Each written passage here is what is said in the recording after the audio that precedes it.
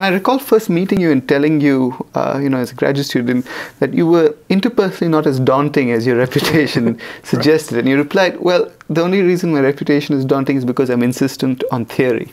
So you mentioned this a little bit in the past, but can you tell me again, elaborate a little bit on this, why it's so central to a person who's trying an alternative approach to be sort of cognizant of this point? Yes, the importance of theory for me is that the theory should be consistent and coherent. And that means that you cannot develop a new theory by defects in the old theory. I mean, for instance, at some point, Newtonian mechanics faces certain central issues which cannot be explained away by adding ether, and those were attempts to do that, but you could see that there were further problems. And Einstein comes along and posits a new theory at the macro level, which is responsible for all the Newtonian results, and yet can explain within itself something new, which couldn't be derived from the Newtonian framework. Now, since I was already clear in my mind that neoclassical theory was the wrong place to start, my task was to show that if you start earlier with the foundations laid in an inconsistent manner sometimes in the classical tradition, that you could construct something coherent.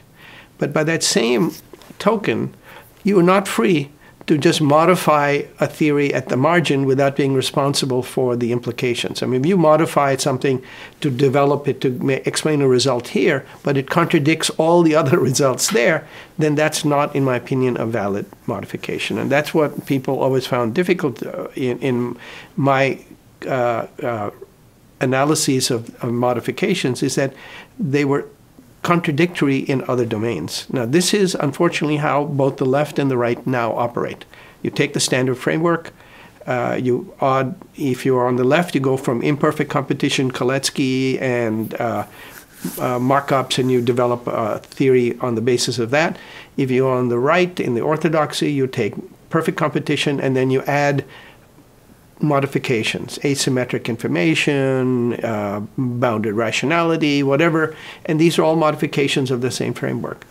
For me, if you have an alternate framework, one of the tasks is to show that you don't need that. And where you do need is to introduce concrete elements. They have to be consistent with the underlying foundation, which means you have to keep that whole picture in mind.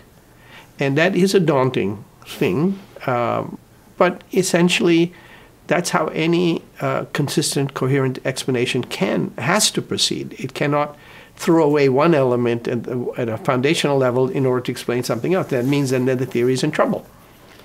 So I'm very sensitive to the fact that you have to ask, how can you explain what you see, perhaps by introducing concrete factors, without contradicting arguments that you have shown to be working at other levels? And the analogy I make is the following. If I take a tube from which I've removed the air and I drop a table tennis ball and a golf ball in that vacuum, they'll fall to the ground at the same rate. That's the law of gravity.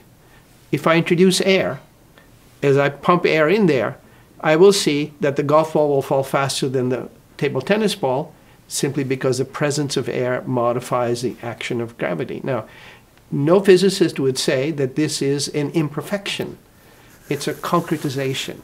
And that means that the concretization is consistent with the fact that gravity is still pulling, but there are other forces that may, in some cases, like a feather, perhaps even, keep it up in the air longer.